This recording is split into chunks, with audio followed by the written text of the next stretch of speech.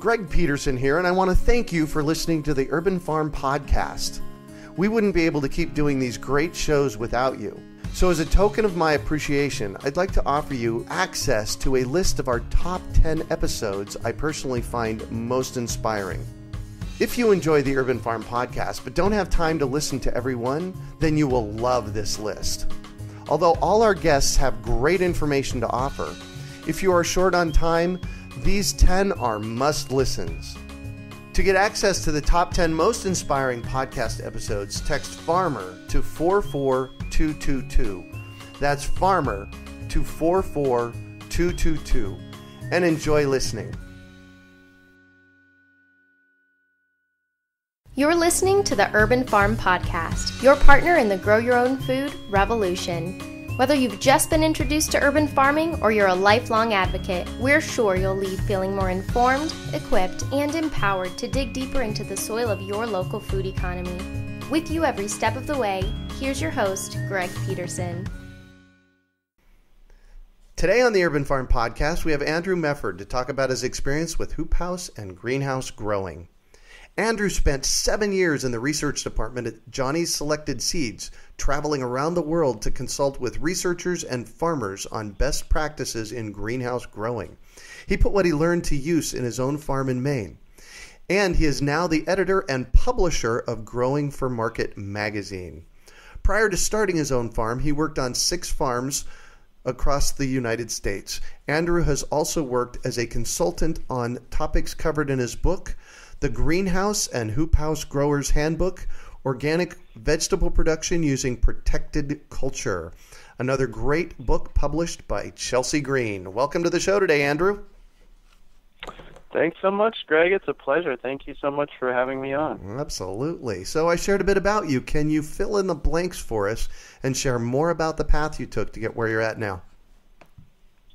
Yeah, sure. And I think the path that I took to farming shed some light on how I got the ideas for this book. So I will say I did not grow up on a farm. I grew up in suburban Virginia, outside of Washington D.C.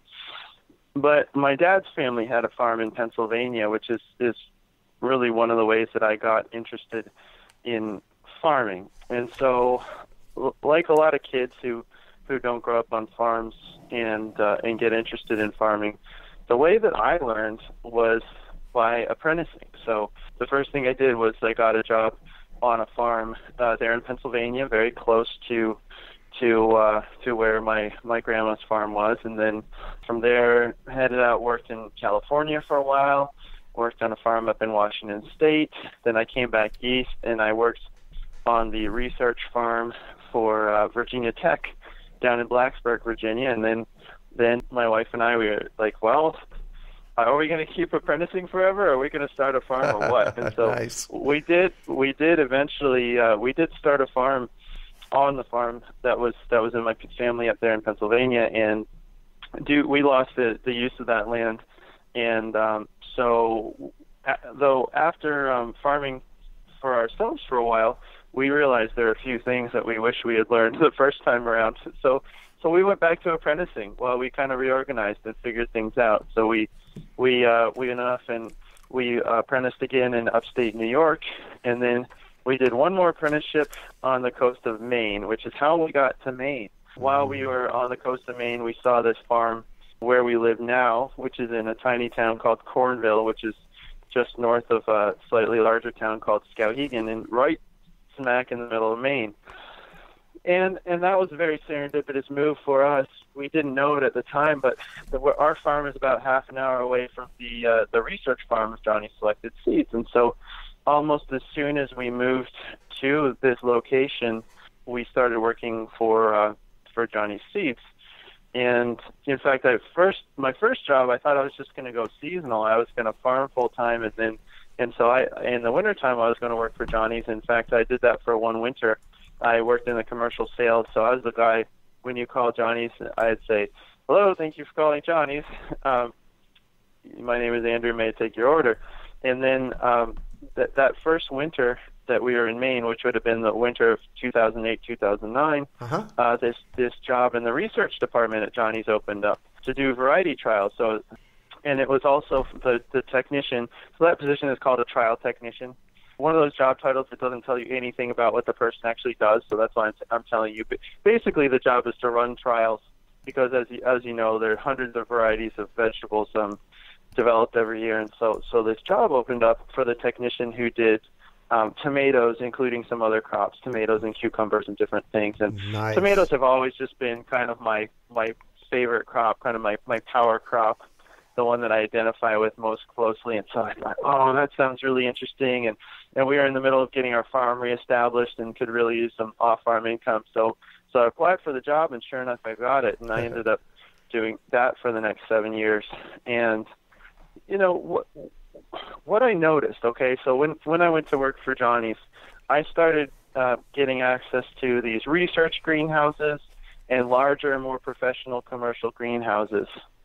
And the thing that I noticed, the difference between, say, the kind of farms that I learned how to grow on, and also the kind of farm that the typical Johnny's customer had, because I visited lots of those too, the difference between the smaller growers, let's say, and the bigger growers was that the smaller growers were growing more like the same style as they grew out in the field, just under cover. Right. And I didn't really know there was an alternative. It's one of those things you don't know there's an alternative until you see, you know, the alternative. And right. So I'll say the alternative is more Dutch-style greenhouse growing. And the Dutch have a very long tradition of agriculture in general, but also protected growing. They're so far north that, I mean, you think that we're far north here in Maine in the United States. The Dutch are much farther north than we are on the globe, and they have the benefit of the jet stream, so they have a milder climate. But in terms of light and things like that, you know, in the winter they have even shorter days than we do, and right. So. For example, there isn't really even a Dutch field tomato industry. They're so far north.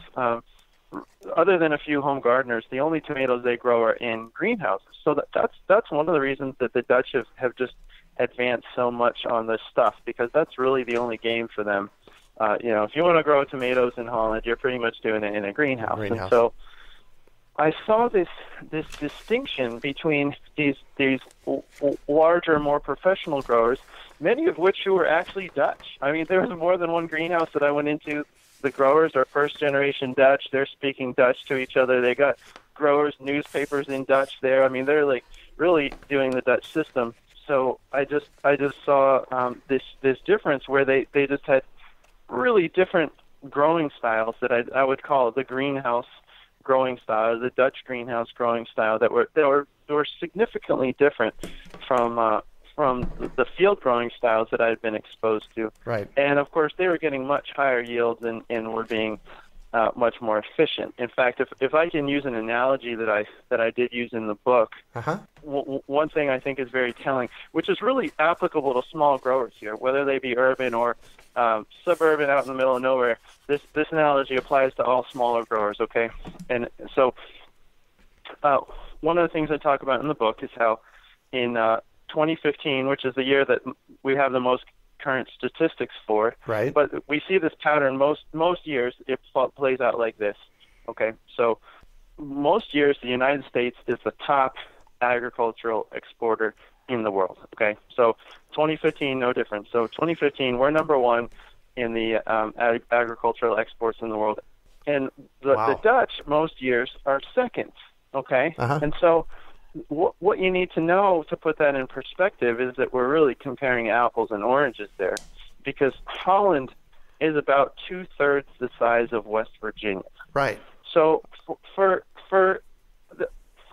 West Virginia-sized country to be coming in second in the entire world of agricultural exports, yeah. And so you say, how are they doing this? How they're doing it is with greenhouses that are ultra efficient and ultra productive, because they're really good at growing, and they're very focused on efficiency. So A is greenhouses, and B is they're focusing on high-value crops, like the fruiting vegetables, okay, the 4 crops that I talk about in my book being tomatoes, cucumbers, peppers, and eggplant, and leafy vegetables, lettuce, greens, microgreens, and herbs, predominantly basil, and also flowers, I should say. Flowers can be a great greenhouse crop. It's just not my area of expertise. If I knew more about flowers, I would have loved to write about flowers. I hope somebody writes a book about greenhouse flowers. It's a need.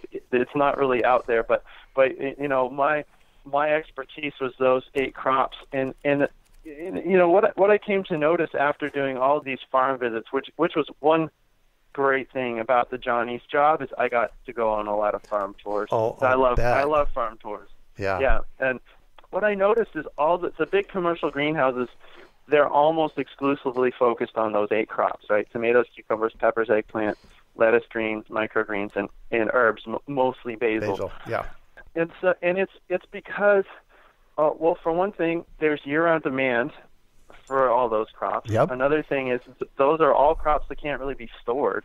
You have to have year-round production to meet that year-round demand, and they also just are they're worth enough as far as price per pound or however they're sold, price per unit, that they're very reliable returners. If you put the investment into a greenhouse, it's higher investment space. It's very precious real estate. Yep. So you need to know you're going to get paid back, and so it's those 8 crops are the ones that are reliable to pay you back. And not that others can't. I talk a little bit in the book about how to evaluate other crops. Like, let's say you really wanted to grow radishes or carrots or something.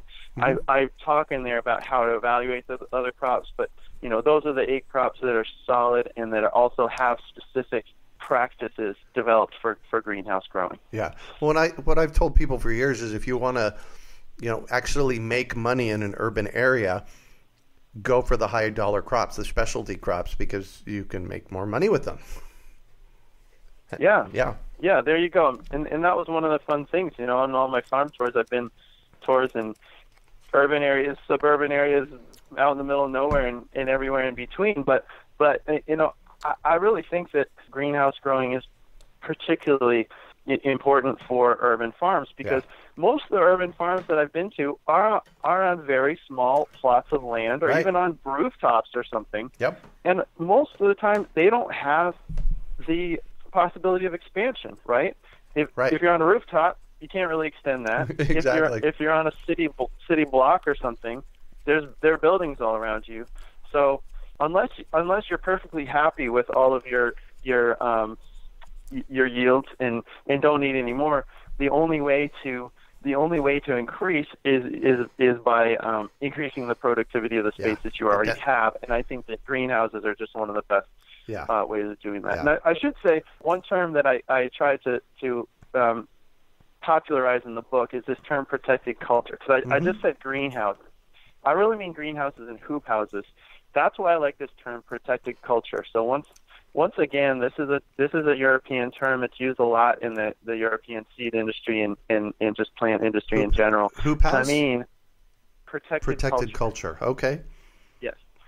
And by that they mean greenhouse and hoop house. And I find that particularly useful because I found, talking to growers and doing talks and things, sometimes if I say greenhouse, then unheated growers kind of tune that out, right? Because usually we say greenhouse to mean a heated house, and at least the people I'm used to say hoop house to mean an unheated structure. And I was going to ask you that, actually, what the difference was between a greenhouse and a hoop house. So a hoop house is not heated. Exactly. And so yeah, we can have a very specific way to say, heat with or not heat. But in fact, that's why I wanted it to be in the title of the book. So both we say the Greenhouse and Hoop House Growers Handbook. In the subtitle is Organic Vegetable Production Using Protected Culture. Perfect. And then our subtitle is Best Practices for the 8 Most Profitable Crops, which I already mentioned. I wanted the people to know it's not like an encyclopedic guide to growing everything under the sun. It really focuses on the 8 things that I think people should be focusing on. I mean, just that selection of crops right there is a nudge for people, right? So a lot of our listeners are in urban areas, and we've already established that you need to go more dense in an urban area in order and grow higher quality crops or higher value crops. What other differences are there in growing vegetables in fields as opposed to growing in a greenhouse? Yeah, that's a good question. One of the biggest differences is just since in the field you're getting rain on the leaves of the crops. Oh, yeah. Might not seem like such a big deal, but pretty much all of the foliar diseases across crops are promoted by having wet leaves. And so I would say that one of the biggest advantages of growing in protected culture is keeping the leaves dry. And so, that's the kind of thing, people don't always pick up on right away, because it's kind of an intangible of protected growing. People think, the things that come to mind when they think about what's good about protected growing is having a longer season and being warmer, right? Right, exactly. Whereas that's really huge when you think about plant disease, from a plant disease standpoint, is simply by growing your crops under cover, you're going to have less of those foliar diseases. Right. The late blights, the early blights, all the blights in different things in general, that affect the leaves of tomatoes. So probably keeps pests out too. Yes, yeah, you can, especially if you net or something like that, which I do talk about. I think that the most honest thing to say about pests in relation to protected growing is that chances are some of your pests are going to be better. There's some pests that are less likely to come into a greenhouse. Right. You may get some other pests. There are different pests that are more likely to come into a greenhouse. But either way, growing in protected culture does give you more control over the situation. So you're more likely to be able to do something about the pests that you do have. Yeah. Perfect. So you have a chapter here. Chapter 9 is on tomatoes. Chapter 10 is on cucumbers. Chapter 11 is on peppers. 12 is on eggplants. And then the leafy crops as well. And in your tomato chapter, you touch on a concept that I'd like you to kind of flesh out for us a little bit. It's called bricks. Can you tell us what that is and why it's important? That's BRIX. Yes, that is a great question. So bricks is simply a measure of how many soluble solids are in a liquid. Mm-hmm. And so the use in relation to tomatoes and a lot of other crops too, but talking about tomatoes, is that if you squeeze the juice out of a tomato, for example, the higher the measure of bricks, so the higher the amount of soluble solids, essentially in tomato juice. You take a tomato, squeeze it, and bricks is measured by a very simple instrument called a refractometer. Mm-hmm. In fact, it's the same thing that your mechanic might measure your antifreeze. Oh, right, of course. The effectiveness of your antifreeze on. Yeah, and it's not the same one. So if you're a shade tree mechanic, the one for cars is calibrated differently. You can't just run out and take the one for antifreeze out and use it on your tomatoes. But in tomatoes, it's different than for antifreeze. In tomatoes, a higher reading of soluble solids corresponds to more sugar, and also in flavor compounds in the tomato juice. And so it's kind of a standardizable way of measuring how sweet and how flavorful tomatoes are. Mm-hmm. That also goes to the nutrient density of it, does it not? Yes, it does. In fact, there's a lot of work being done about using the tomato juice and also plant saps of actually taking the juice out of the stems and squeezing the juice out of the plant itself and measuring how healthy the plant is and nutrient density, because that stuff tends to go hand in hand. It's a happy coincidence that flavor, nutrient density, and sweetness are all correlated, and so that is a nice way and an important way too, because it can be used to monitor plant health. It's very broadly speaking, if you're measuring the plant sap and the bricks is higher, your plants are healthier and more nutrient dense, and lower means lower or also trending lower. That's right, a very important thing in growing. Is not just what is the reading right now. It's to take multiple readings, and if your bricks is gradually dropping, it can be an important indication that your plants are becoming less healthy, and also probably also less tasty. But so you would want to remedy both of those things. Yeah, exactly. Excellent. And there's a chapter here, chapter 8, on grafting. So I run a fruit tree program here in the Phoenix metropolitan area, and and I've sold fruit trees for a couple of decades now, and fruit trees are grafted, but this notion of grafting tomatoes maybe or cucumbers, tell us about that. Absolutely. Sure. It's the same practice as we do on fruit trees. Mm-hmm. It's a much more recent development to apply it to herbaceous plants. Like, you can do it. I've actually done grafting on tomatoes, peppers, cucumbers, and eggplants. Wow. And it's the same thing. I love grafting. For one thing, just the cutting the plants apart and splicing them back together, that just sort of stokes my inner plant nerd, which is really what I am at heart. And so some people hate grafting. It's kind of tedious.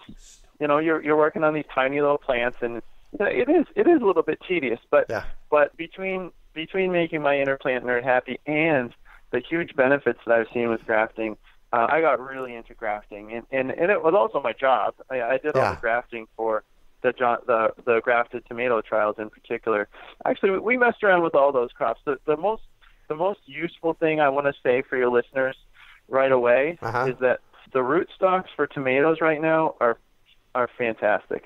They have rootstocks that can resist most of the common soil-borne diseases. Oh, nice. And they also lend a much higher level of vigor to the plants. For example, I don't have any known soil-borne diseases in my hoop houses or greenhouses. I'll probably get one day, but right now I don't have any that I'm aware of. But I still graft my plants just for the yield boost. In fact, in my trials at Johnny's, I tried grafted plants every which way. I tried grafted plants versus single-leadered plants. I tried double-leadered grafted plants versus single-leadered, the same density of single-leadered ungrafted plants, and pretty much any way you slice it, I was getting somewhere between a 30 and 50% yield boost on tomatoes with grafting. Which, if you think about it, that's huge. What's easier, to graft or to build 50% more protected plants. Space? To me, it's a no-brainer. It's easier to graft, and even if it's not your thing to cut your plants up and splice them back together, they're getting to be more available. You can now buy grafted plants through the mail from some places. I think it would be a great business for somebody if somebody got good at grafting to sell grafted plants to other growers locally. And I mean, that's not my idea. There are people already doing that. Exactly. Nurseries and things like that. Wow. Selling grafted plants locally. Yeah. So the grafting is neat because it's a completely natural technique. It's just taking advantage of the plant's ability to heal itself. To itself. Yeah. And if you snap off a tomato plant in the field, particularly on an overcast day in the middle of some cool weather, if you put it back, occasionally you can get it to heal back to itself. And so what you're doing is you're just it doesn't involve any chemicals or anything. You're just taking the plant and getting it to heal to another plant. And so that's why I think it's such a great technique for growers, especially organic growers, because you can boost the disease resistance without using any chemicals. Any chemicals at all. Wow, how cool is that? So I'm gonna shift on you, and I'd like for you to talk about a time you failed, how you overcame that failure, and what you might have learned from it. Yeah, sure. I would say an example that I could give of that is when we started out our farm. We really started out growing the way that we had learned. So we had basically started out growing the way that I'm trying to get people not to grow. We've been doing this long enough. Our farming practices have really evolved along with this stuff that I've learned. Uh-huh. And I can say there would be no book if I weren't farming at the same time, because really what I was doing is while I was learning stuff at Johnny's, I was just a sponge, and that was great. It was just fascinating because I had access to just a lot of plant experts and growers and things who wanted to help me, because they knew if I could pick the right varieties and also help growers that I would do a better job in my job at Johnny's. And that was another important part of my job at Johnny's, was troubleshooting growers' questions. If growers called in at Johnny's and had problems with any of the crops that I was working on, they would send them over to me. And so that's another reason why I wrote the book, because I felt like I was just hearing the same questions over and over again. Yep. And so that told me, well, we have this saying at the farmers market, we certainly didn't make it up. It's if you get the same question over and over again, time to make a sign. If you right, ask exactly. what price the carrots are 20 times a day, you should probably make a sign telling people what price the carrots are, so you don't have to keep answering that question. And so after getting asked, what daytime temperature should I grow my tomatoes at, 100 times, I thought, actually, I literally had this thought. I thought, somebody should really write all this stuff down. I had that thought several times before. Finally, I was like, yeah, maybe I should do that. And that is what led to the book. Yeah. But back to your question about, something that we failed at. When we started our farm, we were growing the way that I'm trying to get people not to grow. A really good example, a very concrete example of that is we have some 30 by 48 hoop houses. Uh-huh. And when we started out, we were growing tomatoes at the way that we had been shown and the way that a lot of smaller growers grow them. Just like in the field, they plant a single row of tomatoes down a bed, and I think we were planting them a single row with the plants about a foot apart. And so in a 30 by 48 hoop house, we were doing five of those single rows. Mm-hmm. And I believe that's 200 tomato plants. And so, 40 by 5 is 200. Mm-hmm. And so, like I mentioned, the real fundamental of this Dutch greenhouse growing system, in fact, if you told me that your receiver was going to cut out in a minute and I had nothing else, I could tell people one thing, I would say, plant more densely. More density. So luckily, yep. I don't think that's going to happen. Yeah, so the basis is, it's obvious. If you can cram more plants into a given area, you're going to get a higher yield as long as you can keep them healthy. And so I just went to greenhouse after greenhouse, and they were all planted so much more densely than we were. And they were all pretty standardized. They were all growing these double rows, okay? So the way that they got more plants into a given area is instead of planting a single row down a bed, they were planting 2 rows, and most of them were planting 2 rows that were 2 feet apart. And so I'm going to throw that out there for your listeners, is that there's different spaces for every crop, but this example I'm talking about tomatoes in our hoop houses. And so what we went from was a single row of tomatoes with the plants a foot apart to a double row of tomatoes with the rows 2 feet apart with plants a foot apart in the row. And at first, I was a little bit nervous about this. I wondered if that dense of a spacing only applied to bigger greenhouses that had heat and ways to dry out the air, like heating. And so it was a bit of a leap of faith for me. I had to try it, just being a plant nerd. Right. And also, the potential of rewards were too great. I thought, I saw the kind of yields that these commercial growers were getting. Plus, I just thought, can I double my number of plants? And what happened? So I baby steps that. I went from 5 single rows to 4 double rows.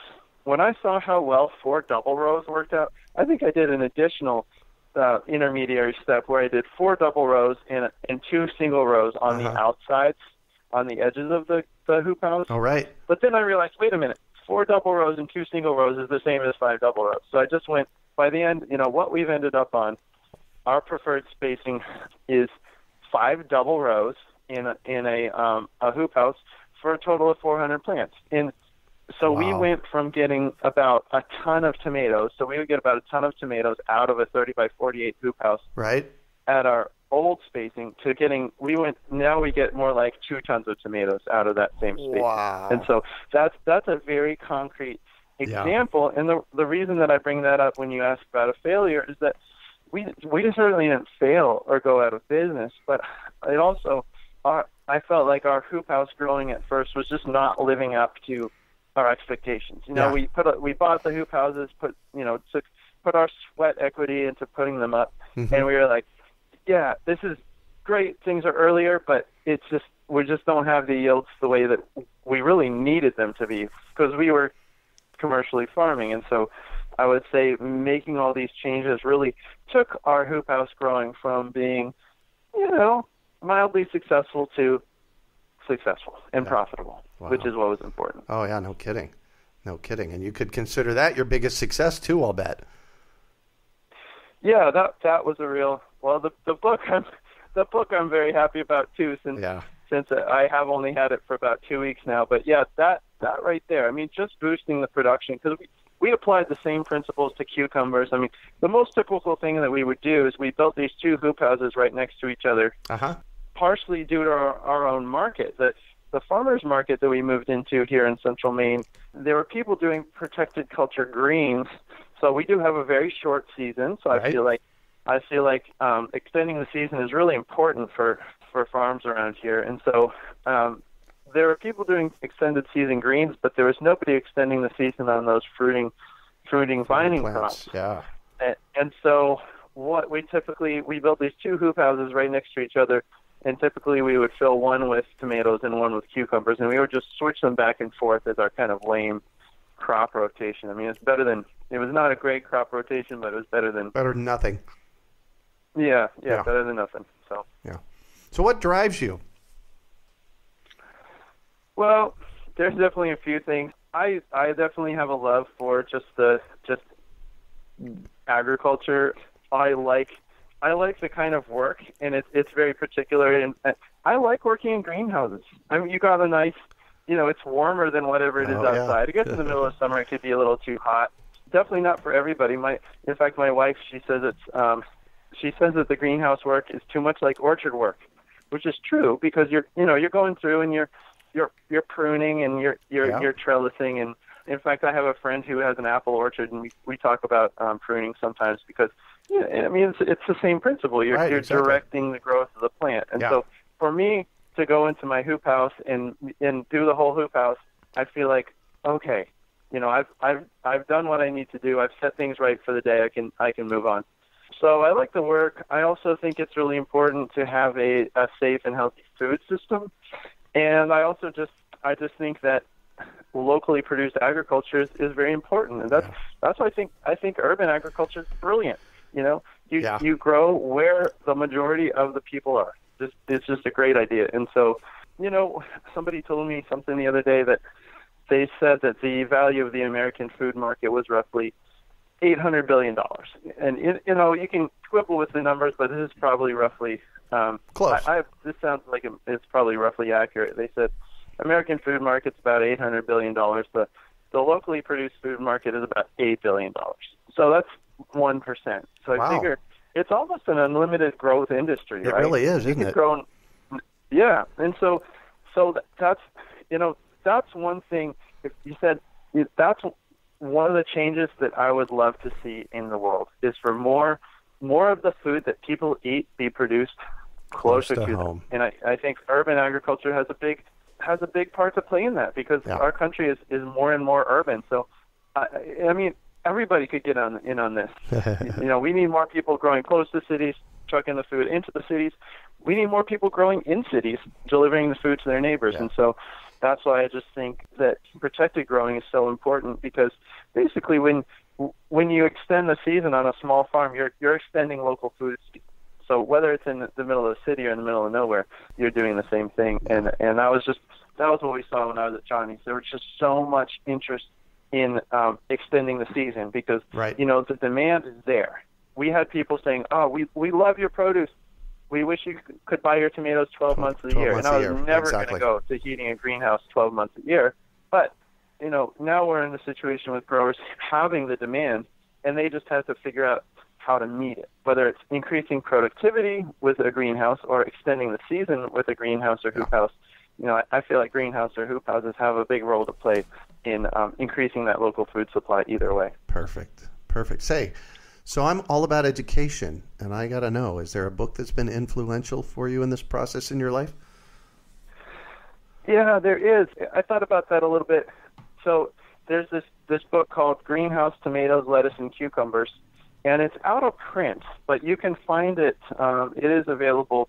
There's so many book services these days, for buying out of print books and things like that. It's still available if you go look at it. It's by Whitwer and Honma, Wittwer and Honma. In fact, I do reference it in my book. Yeah. There's a references section, and I do make reference to it. So if people are checking out my book, they can look at it there. And one of the reasons that I like this book is I believe it's from the late 70s, and it's interesting. Reading it is kind of like going in a time machine. I know, isn't that cool when they do that? Since that book was published, a lot of the big greenhouses have gone hydroponic, just because hydroponics is simpler. Yeah, so the interesting thing about reading this book is that it was published right before everything went hydroponic. Yeah. And so because it's kind of hard. That's actually one of the other reasons that I wrote the book. I do feel like in the book I kind of focus on from the ground up. Mm-hmm. The thing I'm really into is plant management techniques, is pruning, trellising, using different temperatures to get the plant to do what you want. Yeah. But I did also, I am personally a soil grower, and so I wanted to also talk about soil growing a bit. And so this book was interesting for me because it's one of the last texts that I could find that really talked a lot about soil growing too. And so that is an interesting book if people can get their hands on it. But I did try to sort of take what they were talking about 40 years ago and update it in my own book. And that was definitely influential, which is why I wanted to make sure and reference it in my own book. Perfect. So what one final piece of advice do you have for our listeners? Well, my advice is that really the techniques for protected growing are scalable. Yes. The laws of nature and the way that plants relate to them doesn't matter if you're in 100 square foot greenhouse or 100 acre greenhouse. The response is the same. And so really, to be a good grower, there's nothing like spending time with your plants, and there are understandings that will come just from spending time with them, and things like my book will help you understand what's going on, but you'll develop a deeper understanding the more the time you spend with your plants and the more time you spend growing. So I guess that's it, is don't be afraid to try new things. Have a lot of suggestions. I figure from the growers that I've seen, some of them are doing some of the things in my book, but I feel like very few growers are doing all the things that I talk about in my book. And the contrast to that is that the big growers, you go visit the big growers, and they're all doing all the things in my book. Big growers are not going to buy my book because they're already doing all of it. They consider it, you ask them about what they're doing, they're like, yeah, this is what we do. And it's this whole body of knowledge that I feel like smaller growers are, for the most part, not even aware of. And so that's why I really wanted to write the book, is people don't have to take every single idea that I write about in the book. I say it's like an a la carte menu. You read about the dense spacing, you read about the temperature, you read about the ventilation. Maybe you really don't like the dense spacing, but you can get some tips on temperature management from me that can still be helpful. And so that's what I like about it, is it's customizable. One thing I like to say is that there are as many ways to farm as there are farmers. Many ways to grow as there are growers. Yeah. And that's one of the things that keeps it interesting to me, is that people are always doing stuff that I think, oh, you can't do that, and then I'll go find somebody who's having great success doing something I thought would never work. Yeah, exactly. Yeah. I tell people all the time, never say never in gardening. Yeah. There you go. Yeah. So that's why, I feel like it's a very customizable, my book has a lot of ideas, so that people can just take some and leave some. And really, growing is a matter of style and passion, and people can take some of the ideas and just leave the ones that don't appeal, and their production will still benefit. It's not like a program. You have to do everything in here. It's just not going to work. It's like, read it, see what appeals to you, experiment. And end up with something. Amen to that. Well, thank you so much for joining us on the show and sharing your experience with us today, Andrew. It has been a treat getting to chat with you. Great. Well, this has really been fun. I didn't really say much about the magazine. It is our magazine is called Growing for Market Magazine. Is really designed for direct market growers, and so like farmers market, CSA. And so if people haven't seen the magazine, it is a great resource. We try to focus on growing tips, marketing, and the business of farming. In fact, I set up a coupon code for your listeners. Perfect. So whether you're already a subscriber or not, it works either for anyone. You can go to the website, which is www.growingformarket.com, and the code is URBAN. URBAN. Nice. It's actually not case sensitive, so you could put it in all caps or lower. It's not picky. Put in URBAN, and you can get 20% off any subscription. We have digital subscriptions. We have print subscriptions. We have subscriptions where you get digital and print. So nice. It's growingformarket.com. So just GROWING. FORMARKET.com. And the other thing is, if you do subscribe at any level, in fact, we have a digital subscription is $30, and so if you got 20% off, that would be $24. So you could subscribe and try it out for as little as $24. Subscribers get 20% off all the books, and so you could get, if you subscribed, you would get 20% off my book. Or we one of the other things that we do at the magazine is we have a very carefully curated selection of market farming and growing books. We don't have a huge catalog. We just carry the ones that we think are really relevant. In fact, if you haven't talked to this guy, you really should. There's another book that I think your readers would be interested in called Compact Farms by Josh Volk, who his book is also just came out here in February. That's the other reason it's on my mind. It is a really neat book. Yeah. Because it focuses on, he talks about farm plans for farms that are 5 acres or less. Right. Yeah, we've had Josh on the show. Oh, okay. All right. Well, great, because his is another, like, his book just came to mind as one that would probably appeal. So I'm so glad you've talked to Josh, because I love his book. Oh, yeah. And that's a good one, too. Perfect. Well, thank you so much for being on the show. The book, The Greenhouse and Hoophouse Growers Handbook, is available through Chelsea Green and at your local bookstore. You can also find show notes from today's podcast at urbanfarm.org/one-drop-farm. Well, that's it for today. Thanks for joining us on the Urban Farm Podcast. Greg Peterson here, and I want to thank you for listening to the Urban Farm Podcast. We wouldn't be able to keep doing these great shows without you.